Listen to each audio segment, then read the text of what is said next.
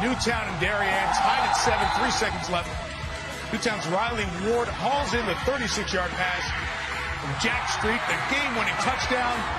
The joyful and poignant celebration.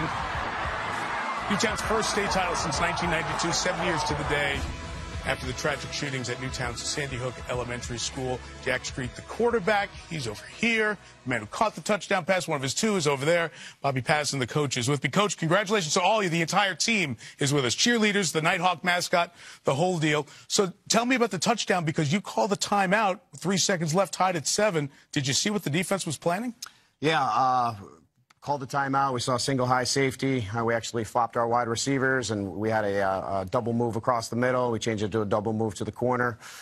Kids executed, and the rest is history. That guy right over there made the move, huh? And the guy over here with the pass for the touchdown. Newtown is known nationally, as we obviously know, because of Sandy Hook. What does this win and the state championship mean for not just the kids and the school, but all of Newtown?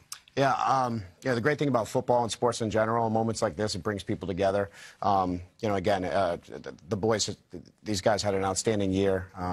To win a state championship, to win on the last play, it's been a tremendous accomplishment, and these boys deserve it. They're a great bunch. Well, Jack, you said it was really foggy during the game. Was it foggy that the passing game was limited a little bit? Downfield, it was definitely hard to see them. They were in white, so it was hard to see the defenders sometimes, but, I mean, we executed well.